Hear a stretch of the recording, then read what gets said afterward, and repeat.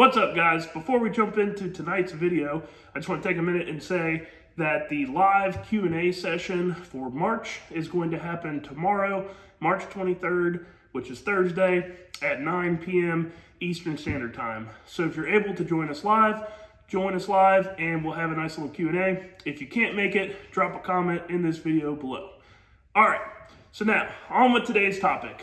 I've had a couple people reach out to me over time and have had questions about how to run a mechanical fuel pump setup, such as a Waterman or a DSR, on either common rail applications or P-pump applications. So I just finished up plumbing the fuel system on Newman's truck, the common rail swap first gen, and I thought it would be a good time to go ahead and showcase exactly how we've done that, what it takes to run one on a common rail, and how easy it is to do one on a P-pump motor. So let's take a look at those. So I'm going to start off here by showing you guys the mechanical fuel pump setup on the common rail. The larger fitting here is the fuel supply. This is coming from the tank.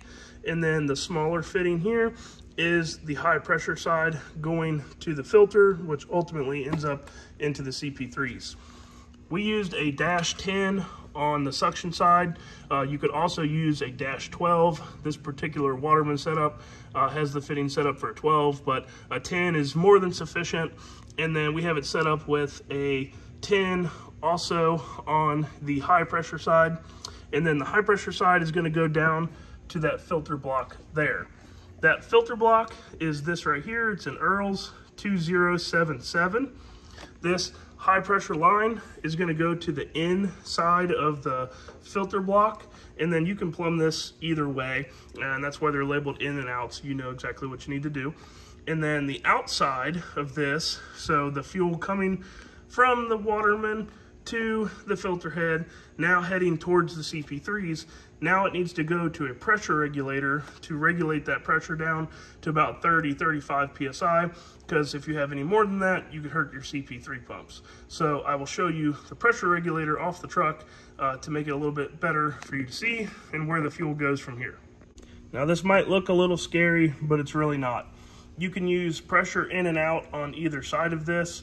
So the line leaving the filter head will come to one side of the pressure here, and then the other side is going to be your regulated side, and that is going to go to your CP3s like it is there, wide into both of our CP3s, or if you just have one CP3, just a single feed.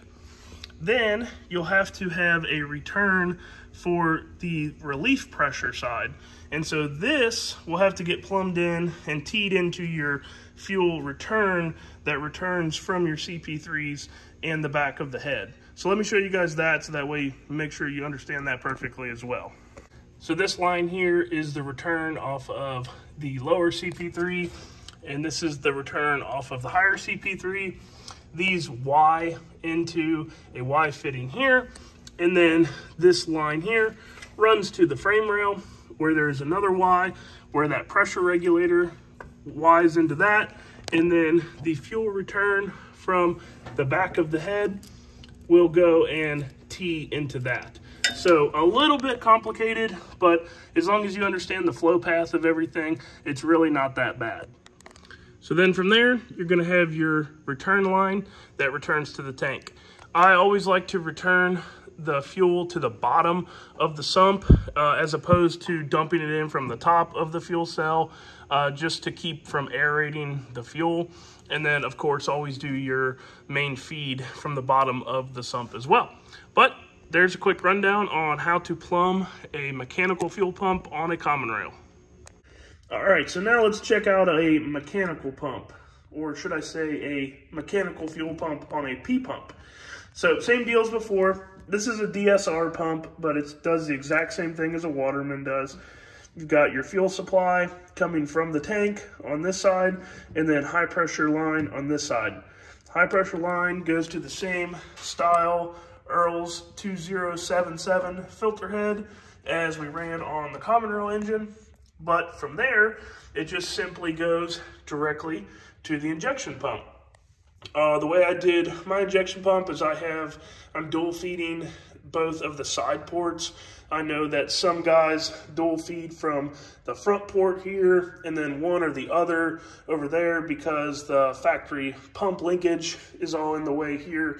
But because I have an air throttle set up, I'm able to dual feed it to the side there. And I believe that to be the best way to do it. And then as far as for fuel pressure regulation goes, that's all done on the overflow valve side.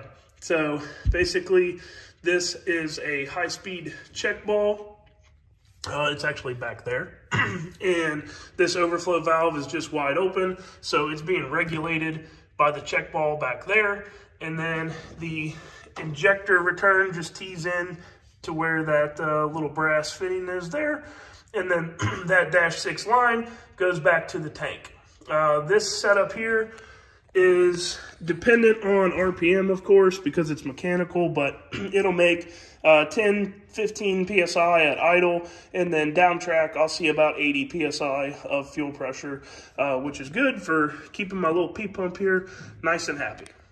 And then same deal on the fuel return. You can't really see it here because it's so tucked up in my roll pan, but basically fuel feeds over here, fuel return is over here, returning to the tank, just like the common rail setup. And yes, that is rubber because I do four-wheel drive burnouts like a man. All right, so there you have it. The mechanical fuel pump on the common rail is a little bit more intimidating just because of having to deal with the pressure regulator. And if you have two pumps, wiring in all the returns, the mechanical stuff is really simple. You just put fuel pressure to that thing and you're done basically. And you just regulate it with that high-speed check valve on the overflow side. And then the injector return just tees right into that. But either way, more than capable. You guys can handle this yourself. Nothing scary about it. It's just basic plumbing stuff, and they're super, super reliable. I like a mechanical fuel pump on anything that's a real race truck. I don't know about street driving them or drag and driving them. I personally wouldn't have any fear doing a drag and drive, but I know they say that you're not supposed to street drive them. But if you have a competition vehicle, the mechanical fuel pump setup is the lightest and most reliable setup that you can go with. So that's all I got for this one tonight, guys. Hope you found it helpful. Hope that covered all the questions that all of you guys had on the mechanical lift pumps. So like always, thanks for watching. If you're new here, click that subscribe button, and we will catch you on the live feed tomorrow.